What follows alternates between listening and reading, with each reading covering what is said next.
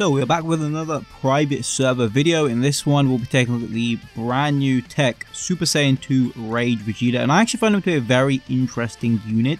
He actually has no defense raising via Super, but he has so many different percentages within his kit, and in both the base form as well as the transformed Super Saiyan 2 form, he's getting so many different percentages to where most of the time he's operating around the 400-500k defensive mark. Here we are against the Cell Max event on this particular rotation.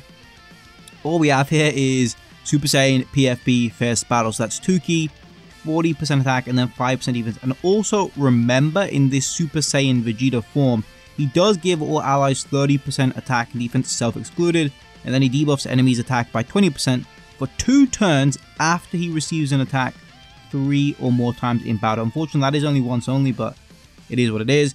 This is the second appearance. There he ate a super attack from Cell Max, which again, 477k might seem like a lot, but I think it's fine, right? I mean, Cell Max is still one of the harder hitting events right now in Dokkan.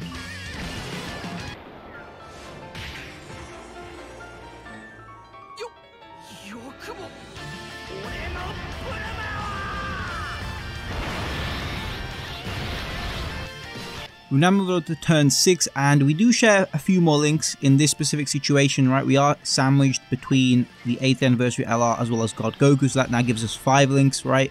Saiyan Warrior Race, Golden Warrior, Super Saiyan, PFB, and then Fierce Battle. So that is 3 key, 5% defense, and then I believe that's 50% attack, which is pretty good. And I'll be honest, not really much changes, right? He's still guarding.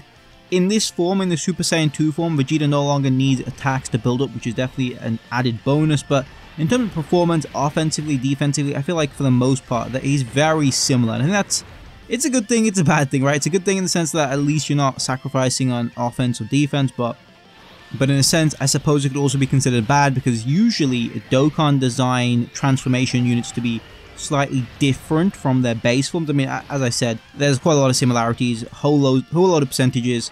They're both getting raising attack on Super. They both guard. I suppose the one big difference here is that Vegeta's getting a lot of crit throughout the passive, so that is an added bonus in Vegeta's favor in the Super Saiyan 2 form.